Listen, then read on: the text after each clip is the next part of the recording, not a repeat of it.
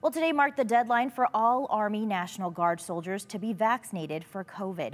Tonight, NBC News is reporting 1 in 10 Army National Guard soldiers remain unvaccinated. The Army says unvaccinated soldiers can still remain on limited duty, but are subject to financial penalties or potential future expulsion. Now, we reached out to the Idaho National Guard about this earlier today. They told us of the roughly 4,300 Idaho National Guard personnel, 90% are vaccinated, and more than 200 exemption requests are currently being processed.